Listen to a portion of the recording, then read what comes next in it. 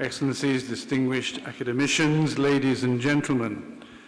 At the outset, I wish to thank Archbishop Sanchez Sorondo for the kind invitation to offer some brief remarks at the opening session of the technical workshop on food safety and healthy diets, a theme of great importance for the Holy See and dear to Pope Francis.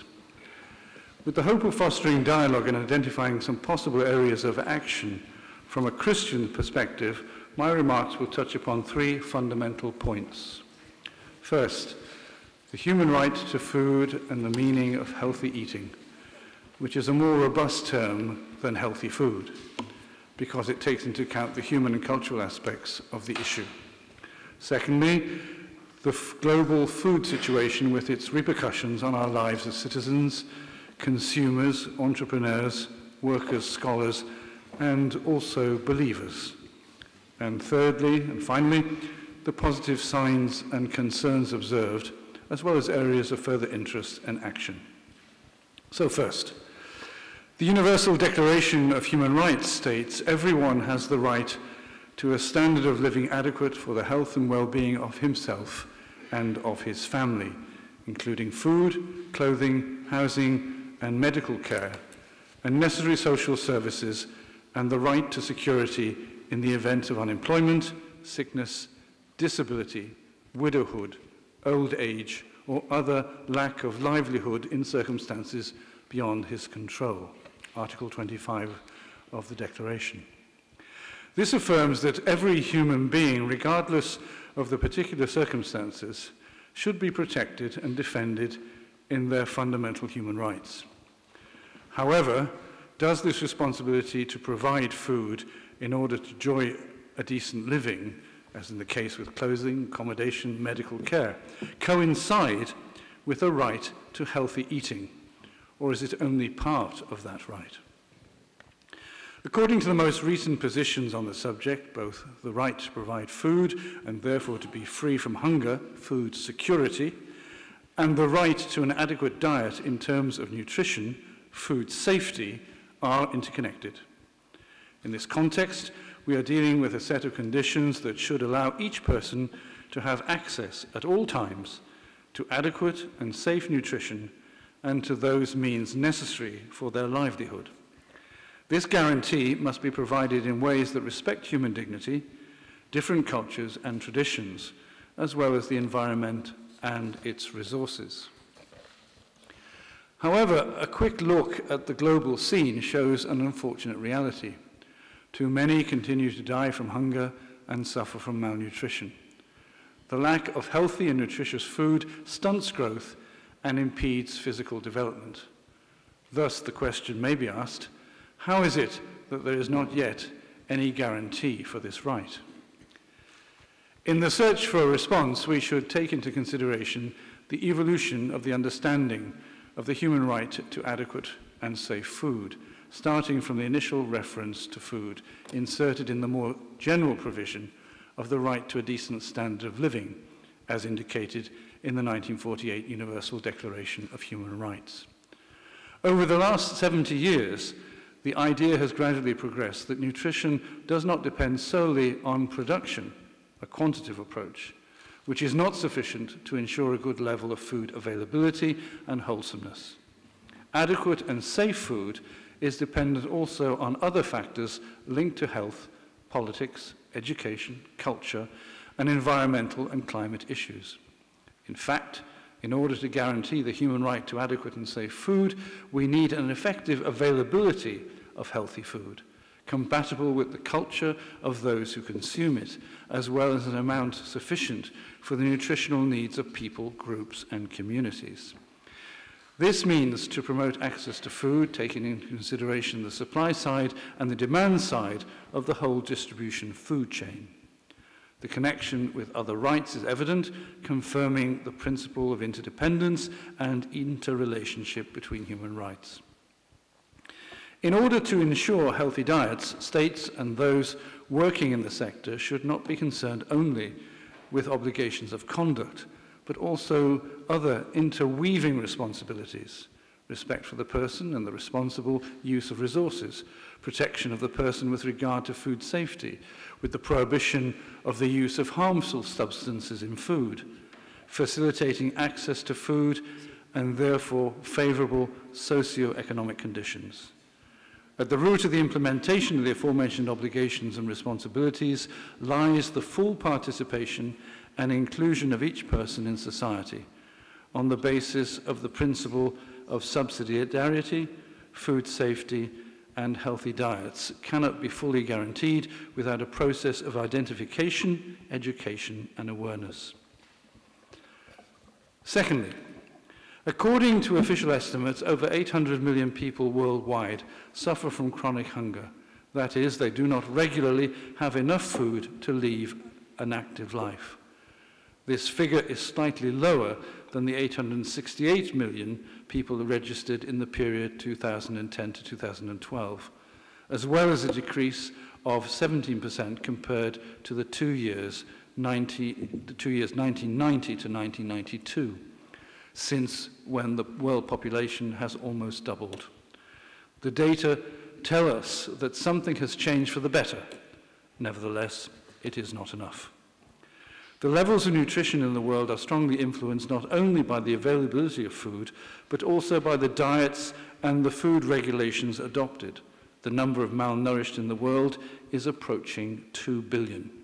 Paradoxically, the conditions of hunger are counterbalanced by the risks connected to obesity and the effects of non-communicable diseases related to a bad diet that leads to overweight problems. Many countries are trying to address malnutrition, which has impact also on the workplace. Hunger and obesity prevent work, with considerable economic losses, as well as on health costs. These two aspects, especially in developing countries, could prove to be dramatic, according to the indications of FAO and WHO, emerged in the Second World Conference on Nutrition in November 2014. Basically, looking at the current situation, it becomes clear that while the elimination of hunger was the preeminent difficulty of the past, today we're also facing a challenge that concerns insufficient nutrition in terms of calories and micronutrients, which is shown to be connected to hypertension, cardiovascular disease, diabetes, and obesity. Moreover, as is known, the lack of healthy food is tied to the lack of access to the food market that is conditioned by the increase in prices, which is not explained solely by production problems. The world production today is able to feed a global population well over 7 billion people, or by environmental factors, but also by market speculation. We saw this in the crisis that started in 2007. Profitability and speculation have made food a commodity like any other, obfuscating the intrinsic value that has always been attributed to food because of its direct relationship with human life, as indicated by Pope Francis at the Second International Conference on Nutrition in 2014. Of course, while considering the efforts needed to guarantee healthy eating, we should not forget the effects of conflicts, natural disasters, and events determined by human behavior, as well as the fundamental management of the precious resource of water. Although the picture is alarming for the paradoxes it presents, we must not abandon hope. As Pope Francis says, this does not take away the certainty that change is possible, and we are here in this workshop to try to understand how to make this change happen. To make a difference, it will require awareness and the engagement of each, similar to what happened and continues to happen with the preparation of the protection of our common house. Thirdly, is all of this an unrealistic utopian ideal? Supporting the development of various regions as a whole has produced considerable progress, but the achievement of SDG 2, focused on eliminating hunger, is still not accomplished. What will this require? There are many paths. One is to promote access for small farmers and agricultural families to land and to the services necessary for the production, marketing, and use of agricultural resources. This point touches on various concerns, such as reform of farm policies, land ownership by women, and the prevention of land grabbing, a phenomenon that has become widespread, raising questions not only of foreign sovereignty, but of sovereignty tout court. On the level of policy making, an improvement in production yields is necessary, for example, by using more resistant seeds that are appropriate to local conditions and new cultivation techniques.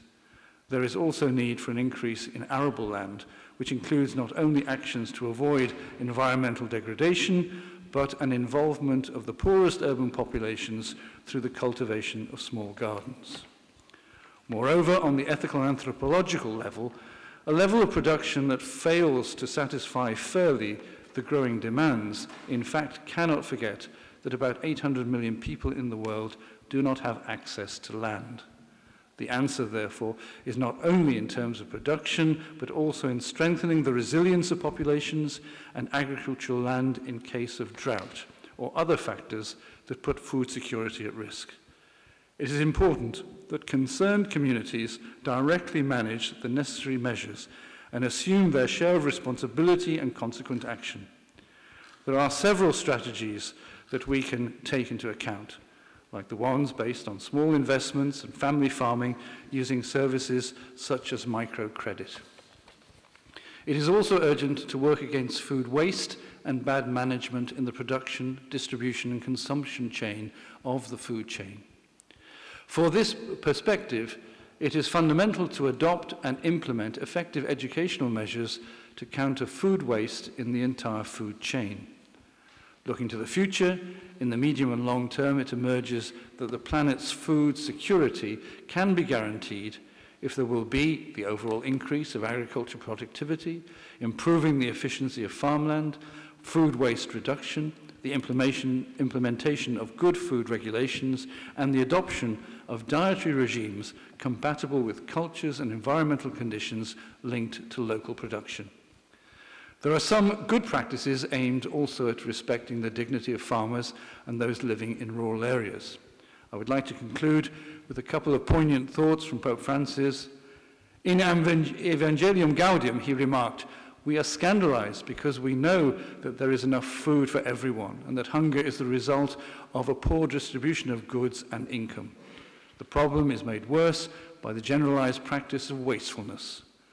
The Holy Father motivates our efforts, pointing out that we are not simply talking about ensuring nourishment or a dignified sustenance for all people, but also their general temporal welfare and prosperity. I wish every success to this initiative, which demonstrates how the Pontifical Academy of Social Sciences is not only a forum for reflection and study, but also for formulating concrete proposals for the good of the human family. And I thank you for your kind attention.